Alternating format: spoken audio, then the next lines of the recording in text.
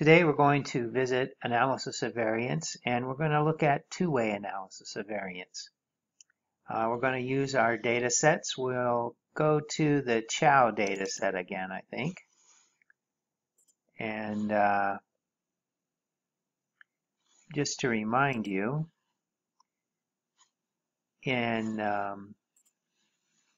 that was the data set where we look at Chow data, his ortho case study, and there were three lenses: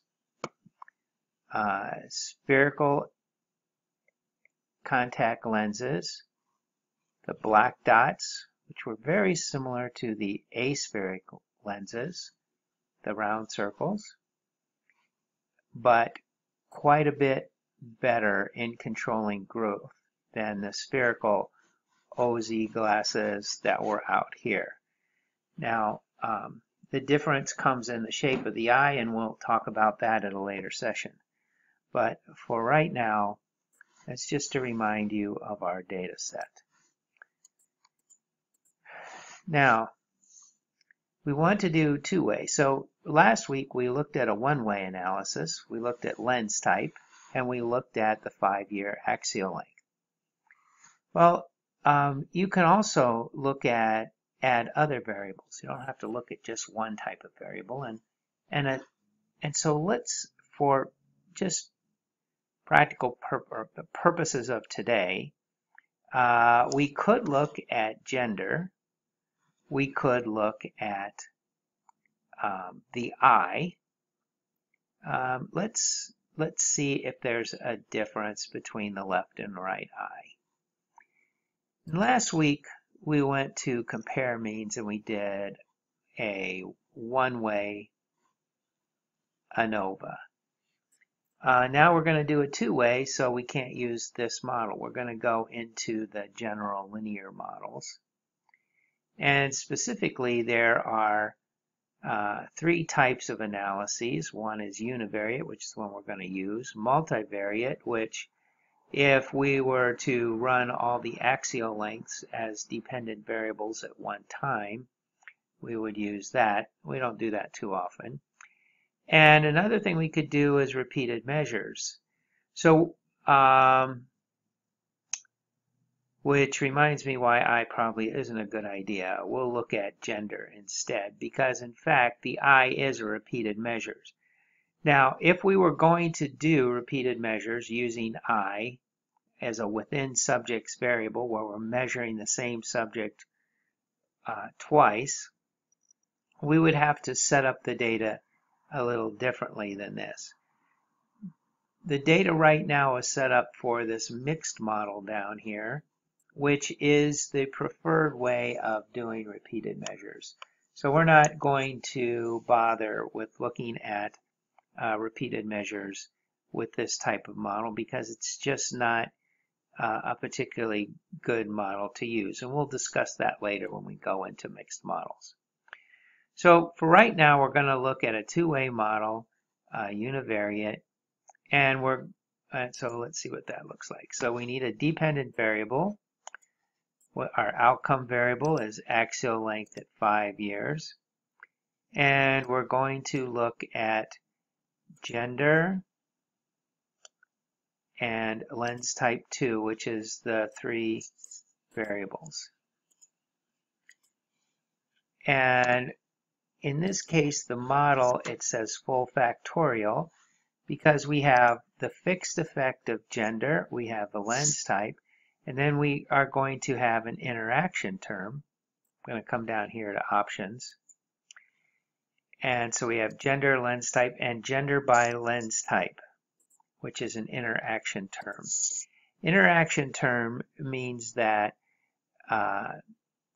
the effect of gender depends on which lens type you're using, or in other words, the lens type depends on the gender. So it's an interaction. You have to worry about the level of one. The levels are not in parallel. They're not the same depending on what happens. So for example, for the aspheric lens, for some reason, males might be better than females. Whereas if you were looking at spherical, females might be better than show less growth than males. Not likely to happen, but it's a possibility, and that's what we test for when we do the complete model with gender. Now, I'm just going to run this, and we're going to take a look at what we get. And so we have our between subjects information. We have 236 females, 146 eyes. We probably should have split this by left and right eye because we're violating our assumption of independence here. If we look, we see we have an effective gender, we have an effective lens type, and we have a significant interaction. We come down here, we see this gives us the estimated means for gender. We grow a half a meter more if you were a male, millimeter more. The lens type, the longest lens was the greatest axial length was in spherical that doesn't work, and then next was works well, and the smallest growth was in aspheric. The gender by lens type gives us this interaction term. I'm going to run this one more time. I'm going to show you, first of all, let me split the file. Do that correctly. Split file, compare groups by eye. So we're going to replicate for our study for the left and right eye. The other thing that we like to do is in our options, now I highlighted these three things and brought them over to this side, which allows us to display the means, and those are what we saw. But you can also check this box which says compare main effects, and that's a nice thing to do too. So here we are. We have the separate lenses. Notice again we have gender, lens type, and gender by lens type interactions in both the left and the right eyes. Those are significant. We can see the means down here. Males are half a millimeter longer for the left eye, and they're a half a millimeter longer for the right eye. And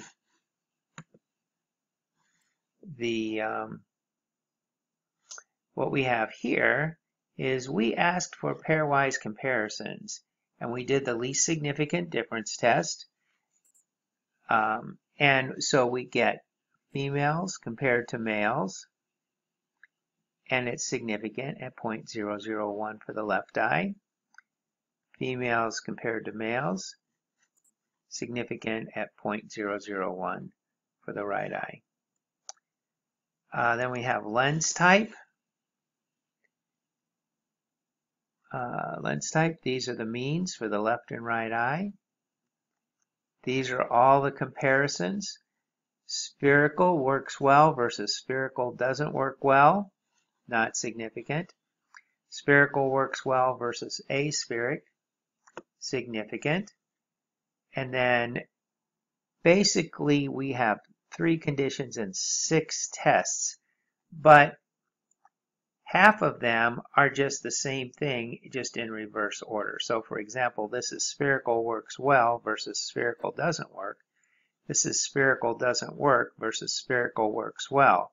In both cases, the P is 0.234. So it just kind of gives you more than you need. I think the programming to filter that out and only do it one way was just more complicated than it was worth. It gives you an overall test there. Now down here is the interaction term. And again, we get the means of the 3 different lens types for each of the conditions, or for each of the genders. for the left eye, and the same thing again for the right eye. But notice there are no paired comparisons. Generally speaking, when we do something like this, we care about whether or not for females these are all different. For males, these are all different in the left and right eye. But our test does not, the analysis doesn't give us that. So I'm going to show you a little hack that you can do to get that. So we go into our linear model, and I'm going to add one other thing. When we looked at our initial picture, we're going to change our analysis of variance to what's called analysis of covariance. And what we want to do is we want to adjust for baseline axial length. And you can see that a lot of variability in 5-year follow-up isn't due just to the difference between the mean of this lens type and these two lens types. A lot, if not most of the variance, is due to this baseline axial length. So it would be nice to adjust all our samples, essentially remove the variance for baseline axial length, and test lens type and gender after we have taken out the variability of this baseline. So let's see how we do that.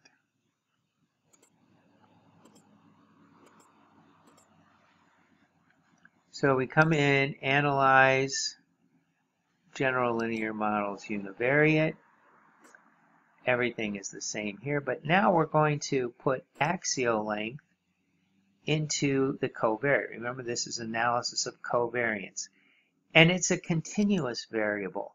Because it's a continuous variable, we don't put it up in fixed factors. Even if we were just interested in axial length as another factor, we wouldn't put it up here because it would have as many degrees of freedom as there are different axial lengths, and that would just really mess us up. There would be that many different levels and not very many observations at each baseline level. So we put it in here, and it's like regression. So when we do that, we go into options, and we still have all this stuff is the same, but we need to add parameter estimates. I'm not going to go into this too much because we're going to get a lot more on how this works in regression analysis. But I'm just going to stick it in here so that we can get an estimate of how effective, or see what for each, this is like regression for the baseline. For each unit increase in the baseline millimeters, how much do we increase in 5-year follow-up? And we're going to continue. Now, I was telling you about a hack so you can get the means, test the mean paired differences of the interaction. What we're going to do, rather than just say OK and run this, we're going to paste the code into this syntax editor. And notice that we have our ANCOVA, AL5, that's axial length of 5, by gender and lens type 2, with this covariate AL0, which is the baseline. Now notice that this says the method is sums of squares type 3. There's an intercept term. The estimated means table is given. It's going to adjust for baseline, and it's going to compare the means for gender, adjusting using this adjusted LSD, which is basically no adjustment. The least significant difference test is a t-test using the mean square error term with no adjust for multiple comparisons. In this case with gender, there are no multiple comparisons. There's just two genders. The second one, same way, lens type 2, adjusting at baseline, and we're going to do a least squares least significant difference test that's adjusted. Now in this case there are three comparisons, but we're not going to adjust for them for multiple comparisons. And then this one says gender by lens type with baseline, but notice there's no compare.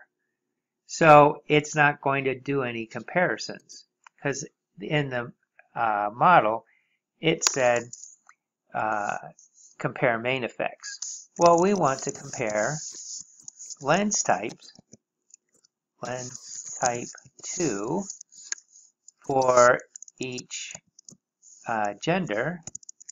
We're going to adjust with LSD.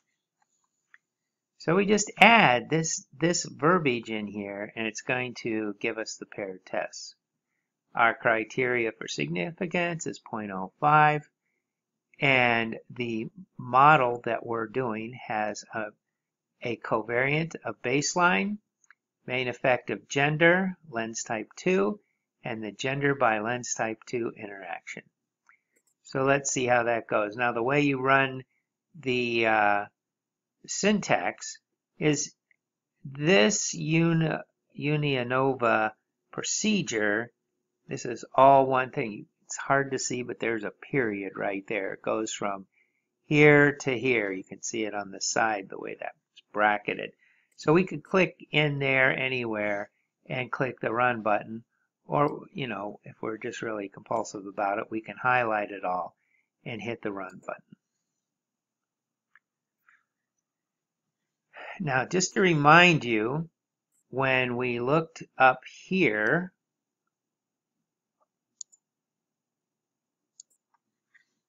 everybody was significant. We didn't have the baseline in there. When we did the comparisons, let's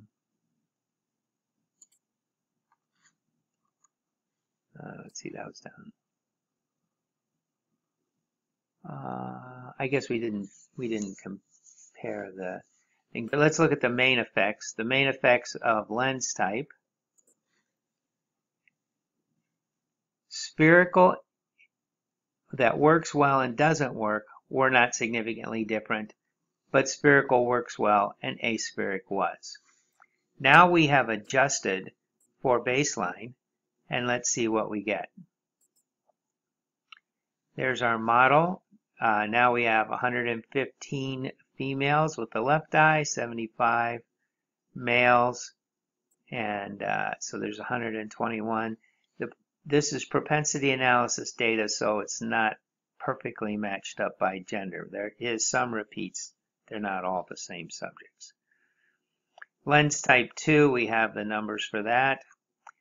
Down here, now notice that we have the baseline is very significant.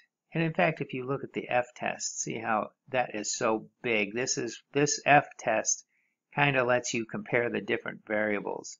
So the baseline accounted for the most, lens type next, gender next, and there wasn't much with the interaction, which was not significant for the left eye.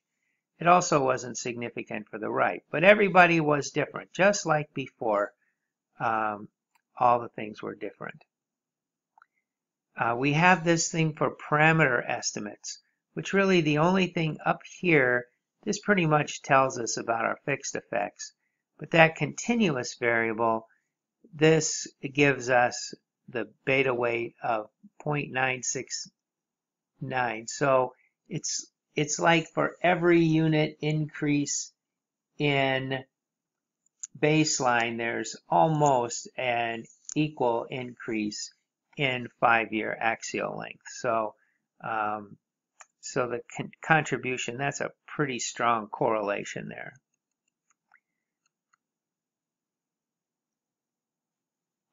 If we look at male and female, Now they're different, but when you adjust for baseline axial length, which if we look down here, it says covariates appearing in the model are evaluated at the following values. So these are model least square means. They've been adjusted for baseline on a baseline of 24.5 millimeters. You can see they grow about a millimeter over 5 years, the axial lengths, and the difference is really quite small, 0.5, but it's significant. Even though it's that small difference, which is about 0.15 millimeters, is significant, and the reason that is because we have controlled for all that difference and baseline. It makes the test much more powerful in looking to see if there's a gender effect. Now we'll later look at axial length and see if, or at effect size, and see if that, while it's significant, if it's meaningful. Here we have lens types. There's again the difference. Now let's look at our significance in lens type. Remember before, the spherical works well and doesn't work well was not significant, and here it is. When we adjust for baseline, there's a significant difference between the two spherical types of lenses, but not aspheric. So again, the point here is up here.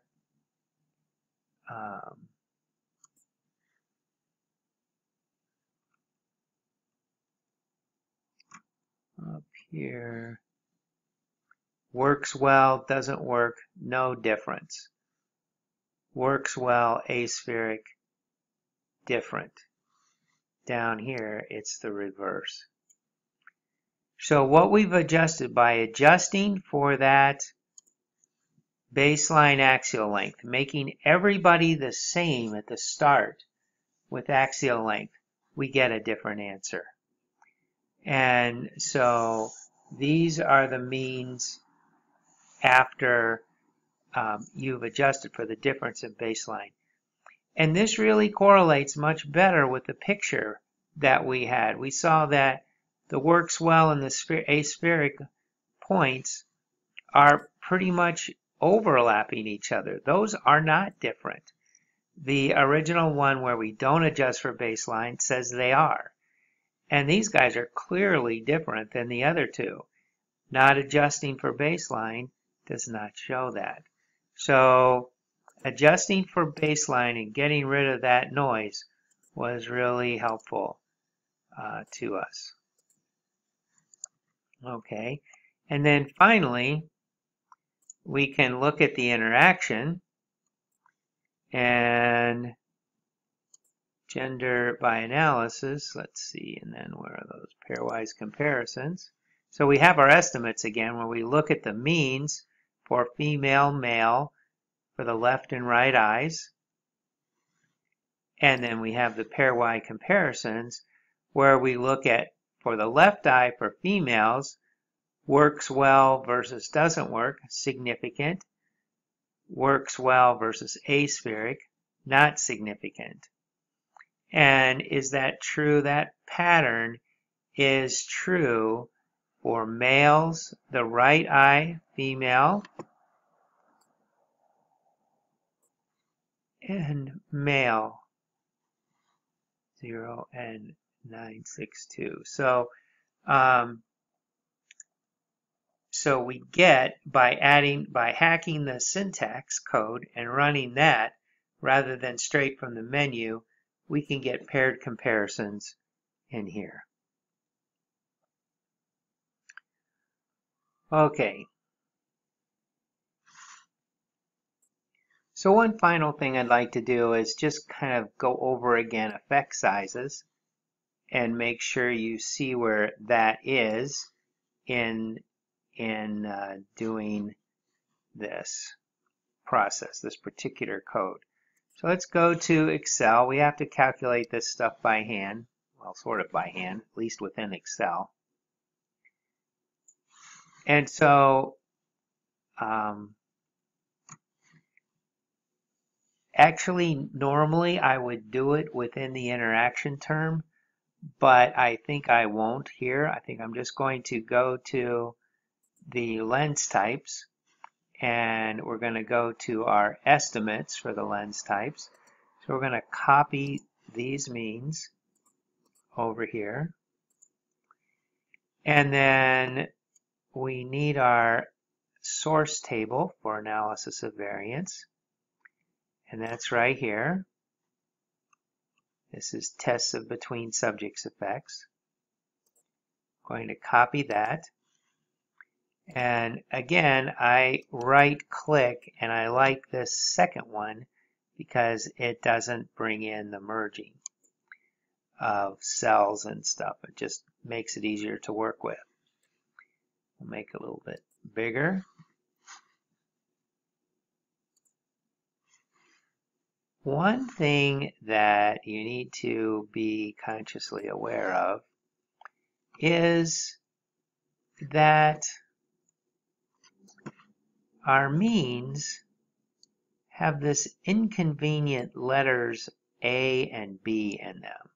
So we want to work with our means, but we can't because they have these letters. So we're going to go to find over here, replace. We're going to put an A in there. We're going to replace all.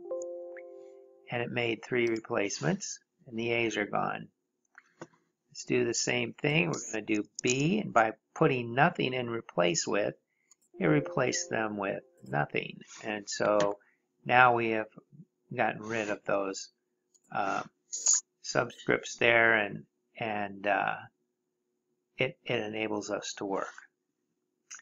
Now the next thing we have to do, we're doing our effect size. Remember, effect size is the difference between means divided by the standard deviation. Now in this case, our standard deviation is going to be taken from the mean square error term. This error right here, what's called error, is the within subjects variance after you have, after you've accounted for the variance between all these other factors. Now remember that if you think about it, the within subjects variance is the average of the standard deviation for the 3 lens types. This is the left eye and so forth. So this is the variance. So let's calculate effect size. So this equals, let's compare everybody against aspheric. So this is, we'll just go with spheric. Let's do a parenthesis. Spheric minus aspheric divided by, now it's the variance, the mean square error. We're going to take the square root, which is called the root mean square. And we're going to come down and get that. And there we have the root mean square error. So let's just look at this. The effect size between spherical works well and aspherical is not very big. Did I do that right? That is a really small difference. There is no effect. Now it wasn't significant, but that's pretty crazy small. Okay, let's copy this down here. And it doesn't like that. Well, let's see what we have. We want to divide or subtract those two. Spherical doesn't work, minus aspheric. And our error. It's okay. Okay. Why does that look okay? That should not look okay. There we go. I think I might have changed the wrong one. Aspheric up here. There we go. Let's fix this guy. Change the wrong value. There we go. Wow. The difference between spherical doesn't work and aspheric is 4 standard deviations different. That's huge. Let's copy these two. Bring them down to here. Paste. Let's check our numbers. Those look good. This, however, doesn't.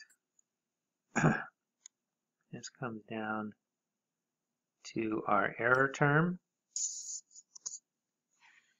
And 0.18 isn't very big. It's under 0.2, which is our very minimum clinical relevant effect.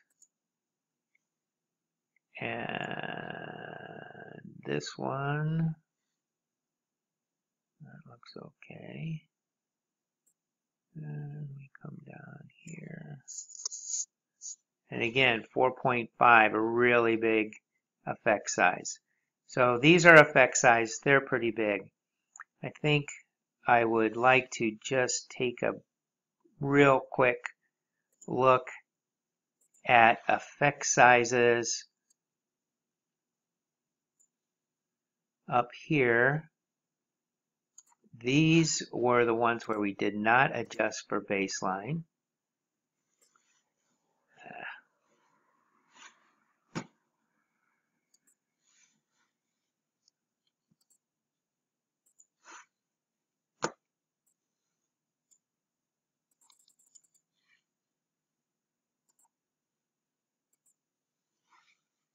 And our ANCOVA here.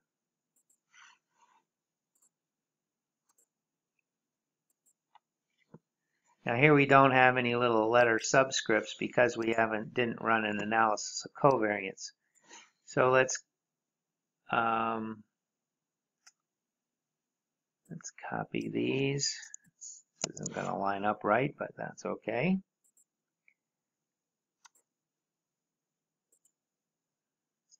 Let's find out where everybody is. Okay, that's spheric minus aspheric, and our mean square error term is right there. Now that's 0.49. Well, remember, those were significant, about a half standard deviation.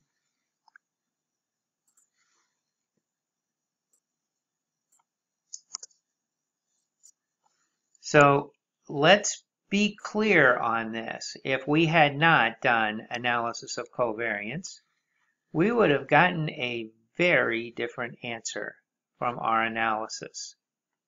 And I dare say a less accurate difference.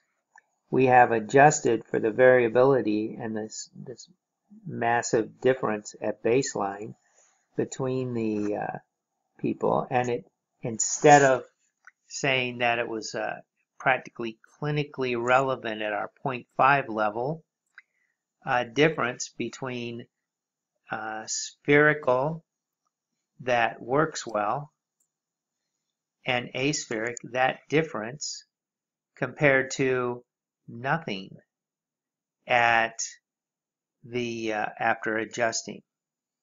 Now you have to think to yourself, which one is really correct? What is the truth here? And here's a situation where your statistics matter. They matter a great deal. So this is a cautionary tale of doing the statistics properly, making sure things make sense. When we look at this graph saying these black dots and open circles are different, and these black dots and triangles are not, does not pass the smell test.